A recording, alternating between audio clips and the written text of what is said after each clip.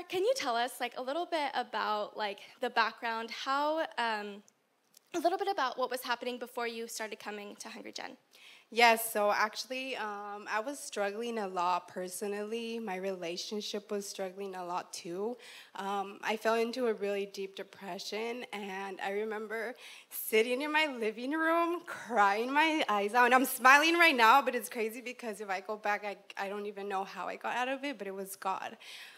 So I was sitting in my living room crying my eyes out. I literally asked God, give me a sign. I need a sign from you, God.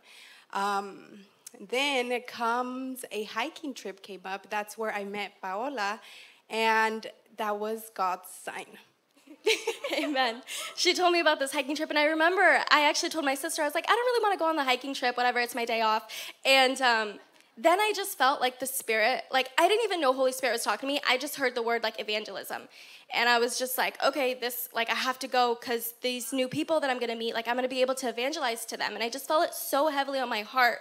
And so when Star told me, like, you were my sign, like you were my confirmation, it just touched me so much because at the time I didn't know that the Holy Spirit was speaking to me, but he was. And it's just so amazing to see what the awesome breakthrough that has happened in your life. So can you just share about like the amazing testimonies that you've seen in your life?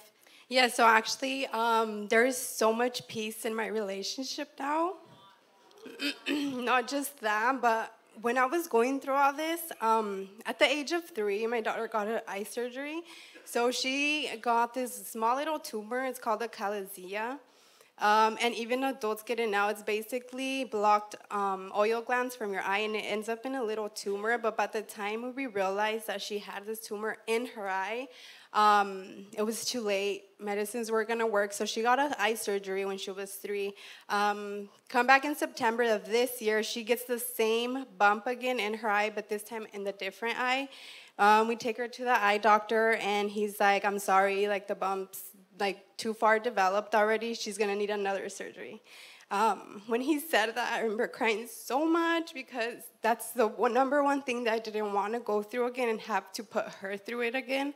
I started coming to service in October to watch Paola. She's the one that invited me here. I started coming, and then after like 2 times that I came alone, I decided to bring my husband and my daughter. And then we started coming a lot. A couple months passed. The bump didn't go away. The eye doctor was like, you should wait and like wait out a month and see if it goes away, because sometimes it does. It didn't go away. It just grew bigger. Okay, so I was at a service, at a Wednesday service, and I was like, wait a minute. There's one thing I haven't done, prayed. So I decided to pray, and I prayed really hard. I had a conversation with God, and I asked God to help heal my daughter and heal my relationship. Every single day when she was brushing her teeth, we would open that eyelid just to see how it was progressing. Well, the day I prayed, I didn't check her eyes for 2 days. 2 days later, she was brushing her teeth, and I'm like, here we go. Open her eyelid. It was completely gone. Come on, hallelujah, amen, amen. Praise God, he is so good. And then Star was expressing to me how excited Audrey is. Yeah, so actually, she had no idea I had prayed for her.